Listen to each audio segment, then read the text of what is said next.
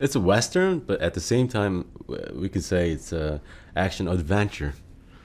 I've never made a film that is quite such an audience pleaser. You know, I mean, it's such a it's kind of a David and Goliath story. Maybe that's how I would describe it. Because it's a story about people who are outlaws, lost souls who become heroes by putting their lives in service of others, you know? And that makes it sound kind of important or deep or profound or something, but it's in the guise of something absolutely hysterical and fun and raucous.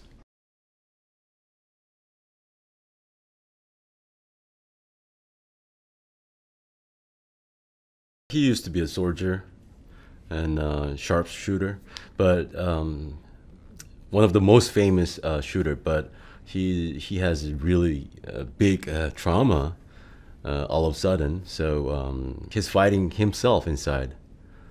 But he doesn't want to express that. He doesn't want to say to somebody. But Billy knows that, and he tried to be strong in front of people, in front of other outlaws. But Billy only know what what's his problem, and he's very vulnerable. But at the same time, he's very strong and strong fighter and sharp fighter. And I think the cement of their friendship, you know, is that Billy is this man he's met who's incredibly calm, incredibly centered, and incredibly confident, and they have different strengths. You know, Goodnight is kind of a, you know, you call a BS artist. You know, I mean, it's just, but he relies on Billy's centeredness and quiet confidence. They can help each other. You know, and their friendship is one of, they can watch each other's backs, and I always got the sense that while in some ways Goodnight was protecting Billy, Billy was also protecting Goodnight, and they had their, you know, that was a symbiotic friendship that way.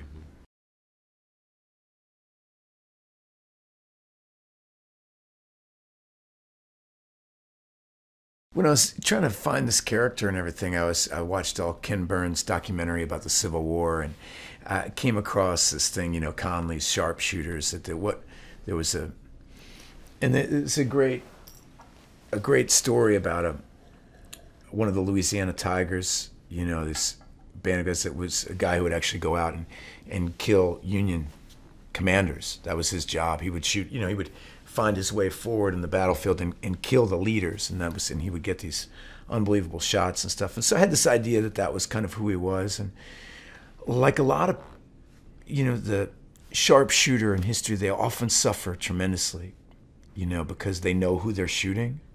You know, it's not anonymous the way sometimes battles are. You know who you killed. You hear later who you killed. You know, you hear from their family. They're haunted by it. I mean, even in the Afghanistan war, that's very common. Even now that, you know, with the scope and you really see the person, it's an impact on the soul. And I thought it would be a very interesting character inside an action movie to have somebody kind of struggling with the demon of death and killing, and what is a just war? What is a just kill? Does such a thing exist? He's haunted by it.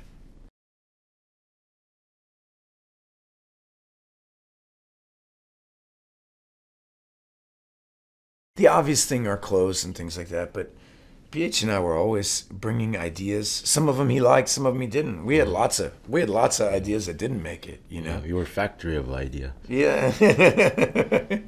And that was, you know, Antoine's job is, you know, to kind of make sense out of all seven of us coming at him with different ideas about how to make the movie stronger.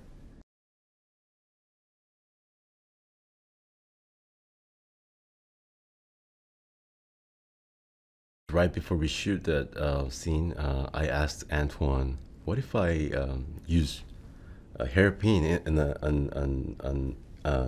hat?"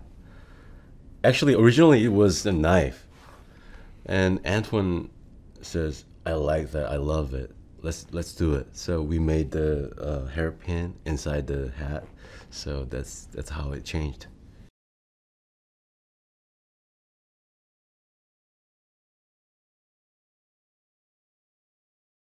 anybody who's seen Bittersweet Life, you know, and some of Byung-Hun's other work, he's done a lot of martial arts stuff, and that stuff, you know, your grace, your natural grace is uncomparable.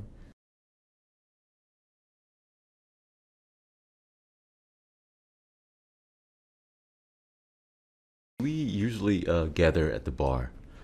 You remember the bar and on set? We gather in the bar, and I love those times when Ethan playing piano, sing a song. That's one of the most relaxing times. We had a lot of, unlike most movies where everybody's called at certain times, because we were all always around. Even if you're not in the scene, you're in the background of a scene, or they weren't sure what scene they were going to shoot that day, so you had to be called, and we were all hanging out. It was a lot of testosterone and a lot of horseback riding and a lot of you know, a lot of machismo.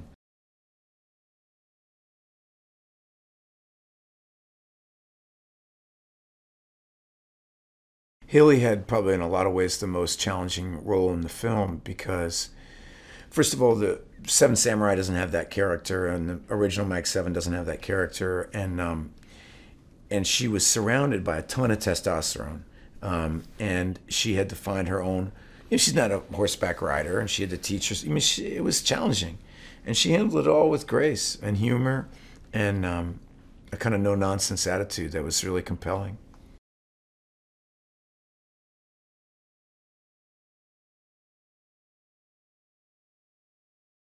He's got special aura and charisma. When he first came up to the set, you know, he never says something, but he already controlling everything. That was an amazing moment for me. He has a powerful energy about him. You know, it's different. It's